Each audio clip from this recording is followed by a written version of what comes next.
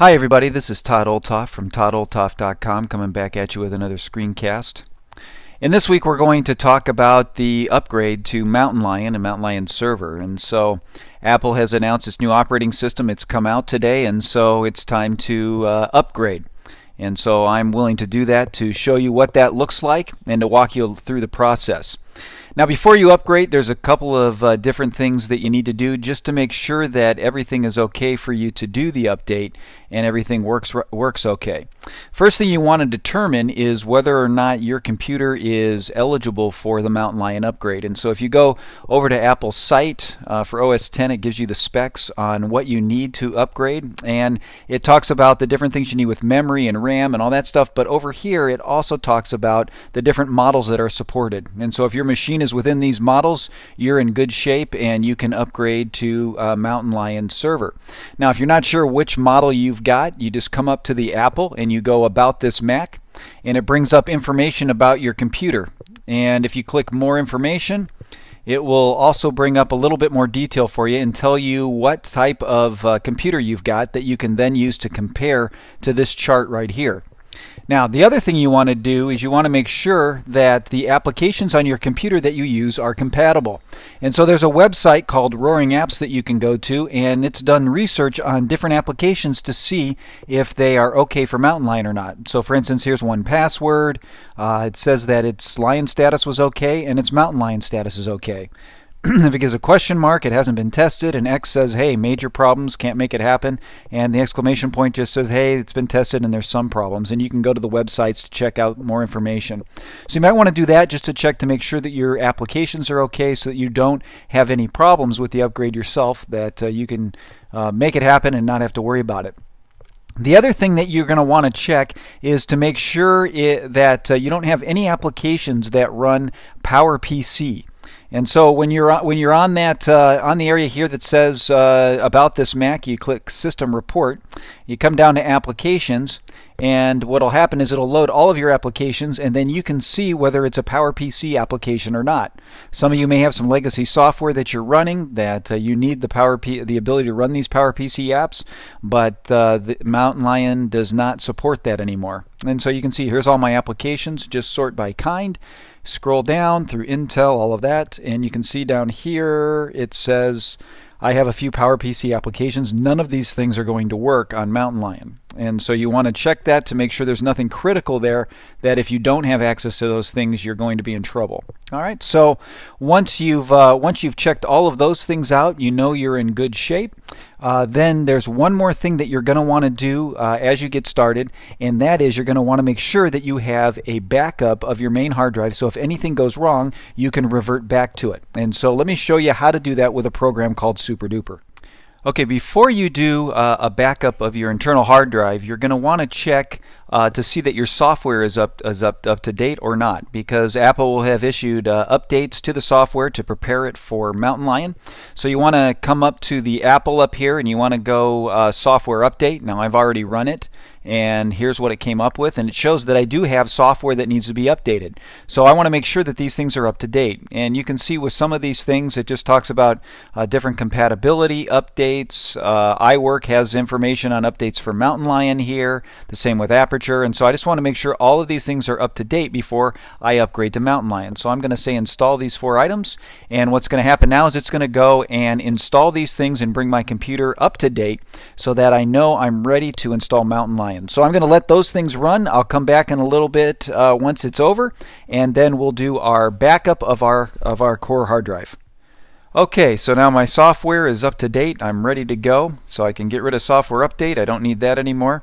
Let's go ahead now and back up our hard drive, and I'm going to do that with a program called SuperDuper. Now, SuperDuper allows you to make a bootable clone of your main hard drive. And the reason I'm going to do this is so that if anything goes wrong with the installation of Mountain Lion, I can revert back to exactly where I was before just by recloning this drive back to my main hard drive. And so if you've got an external hard drive around, you're going to want to make this kind of copy just in case something goes wrong with your Mountain Lion install. So I've already got a schedule that I usually use. I've got it set up, but normally how this works, you pick the drive that you want to copy which in my case would be the server hard drive. You pick the drive you want to copy it to, which in this case I have a server boot backup. When you do the backup, you want to, I know I've got backup all files on there. You can also look at the various options to do this. Usually what you want to do is a smart update of this drive from that drive, so that what will happen is it'll only update the parts that are not the same when it checks it. Alright, so that's how you want to set that up to make sure that it's a smart update. On here I've got something scheduled. I'm going to click copy now, and it's going to set it up to automatically run, and it'll run in 5-6 seconds, and it'll start the process here. Once it does that, it's going to go and start to do the backup. It's going to take a little while for that process to finish and copying those files, so I'm going to let it run, and when it's done, then we'll start the download of Mountain Lion from the App Store. Okay, now that we have updated all of our software, we've checked our hardware, we've actually created a bootable backup of our current setup so that if anything goes wrong we can revert back to that using SuperDuper. Now it's time to actually do the upgrade to Mountain Lion. And for those of you that have server, Mountain Lion server. And so to do that, you go onto the App Store and you want to download Mountain Lion. Now, as I said before, I've already downloaded it. That's why it says download here. It'll say $19.99 for you right here. So you buy it, you'll have to give your Apple ID and start to download it. Now, since I've already purchased it, it shows up in my purchases area over here. But understand that the download size and time is going to take you a little while. So if I actually start the download here and it starts the process, let me put in my password. And it starts the process. You can see 4.3 gigabytes to tell me about 30 minutes or so. Somewhere in that zone is probably just about right. And so I'm just going to pause this right now because I don't need to do that, but you can see it's about 434 gigabytes. So it's going to take you a little bit of time to do that. Now, once you have downloaded Mountain Lion, let me just pop this down. Once you have downloaded Mountain Lion, what will happen is it will automatically show this screen. It's going to download it, put it in your applications folder, and you're going to see this right here. Now, what I want you to do is not go and install Mountain Lion right away, because one of the things that's a good idea to do is to keep a copy of this backup around so that you've got a bootable backup that you can use later to do your own install. You can put it on a USB drive, or just keep it on your system that you can use later. Especially if you're going to use Lion Server, you might want to use NetBoot, so it's good to have a copy of Mountain Lion around so that you can use NetBoot from that. So what you want to do is come into your applications folder, find this area where it says install Mountain Lion. You want to control click on it and show package contents. Once you've done that, you go to the contents area here and find this install ESD DMG file right here. This is the one that you're going to want to copy this, because this will be your disk image that you can use to create your bootable, your USB boot stick. And so you can see here it's got the same size, it's got all the contents in there. So what you want to do is you can option, or what you can do is you can right click and just say copy if you want to do that, and then find a location to put it. You might want to just put it somewhere where you've got all of your other things. I'm just going to move it over to my Drobo over here, and I've got one from before, but what I'm going to do is stick it in, let's say, I'll just put it right in one of these folders here, and I'm going to paste the item right there. So it's going to go now and it's going to copy it over, and you can see my little copies going here.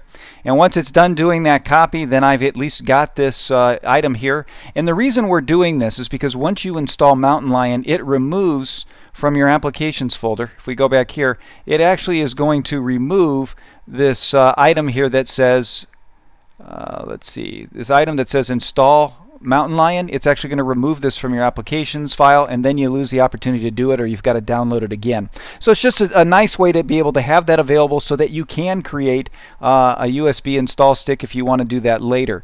I'm not going to show how to do that in this particular tutorial, but that's one way you can do it. So once that's done, now we're ready to install Mountain Lion. Okay, so now I'm going to walk you through how to install Mountain Lion from the installer. First thing we're going to do is click the Continue button. It's going to bring up the licensing agreement. We just click Agree. and agree to the terms of that. Then it's going to ask us which hard drive we want to install Mountain Lion on, which in this case we're obviously going to want to do it on our boot drive.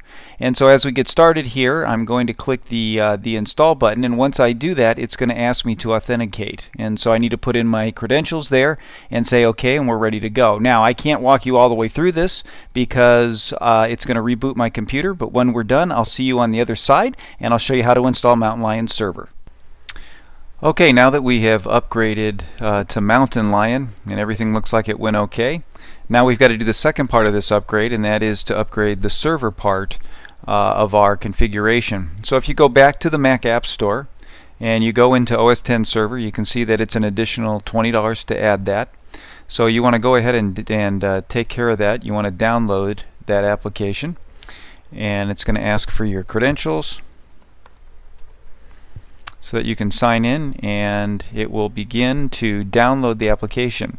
And once it's downloaded the OS X server and gotten that into the system, then it will take us to the place where we can begin to install. And so I'm going to let that download. That might take just a little bit of time. It's only about 140 megabytes, so it just depends on your connection, but once that's downloaded, we'll come back and I'll show you how to set up server. Okay, now that we have downloaded the server application, this is what we get the first time, is the setting up your server. And so to install Mountain Lion Server, to get it upgraded, you simply just have to click the continue button here. Once you've done that, you have to agree to the licensing terms. You say agree, and just like before, you have to authenticate using your username and password. So we're going to allow that. And then it's going to go and it's going to install Lion Server, and at the end we'll see what that looks like when we're finished, and I'll show you what happens when it's all done. Okay, once it's finished configuring all of the services, we're presented with this: congratulations, your new server has been configured successfully. We click the finish button here, and now we're launched into the new server application. And so as you can see, my different services that I've had set up with the green lights are still running. They appear to be configured and ready to go the way they were before, and that gives you the idea that we're all set up. You can see that our build is our system version's 10.8, which is Mountain Lion, and so we are all set and ready to go, and we have now upgraded our server from Lion Server to Mountain Lion Server. So that's all I have for this week. Next time I'll begin to explore some of the changes and things that have taken place with Mountain Lion and Mountain Lion Server. And so if you like this show, as always, give it a thumbs up so other people can find it and be helped by it. And so again, that's all I have for this week. I'll be back at you next week with another screencast to help you learn how to do more things with your Mac.